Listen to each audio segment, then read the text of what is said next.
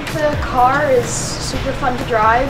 I think it's definitely different from karts, but it's not too drastic of a change that it was going to take a really long time to get used to or anything. But I think I got the handle of it in the end, and I can't wait to drive it again.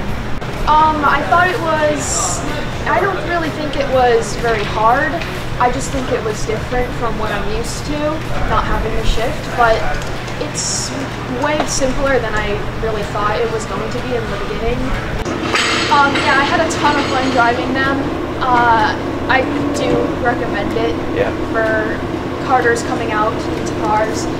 I think it's a really good step to take from karts, and it's not too difficult, and I think the racing in it is great.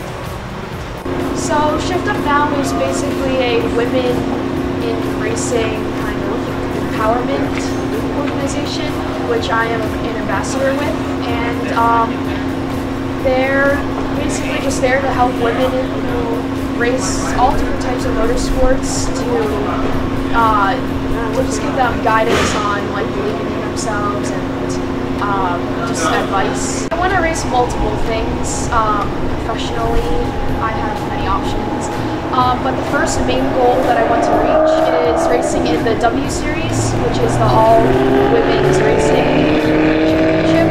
I would also like to be interested in Formula E, IndyCar, Formula 1, but those are my 3 top goals.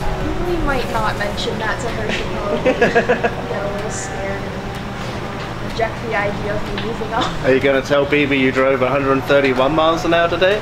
No. I wasn't going to throw out the actual number there, but okay then. She'll get scared if I say I went 70 in a cart. I would like to say thank you to MIR Raceline USA and MIR Raceline, Pete Miletto, Bob Falcone, my dad, my parents, and the rest of my family, Shift Up Now, and K-Hill.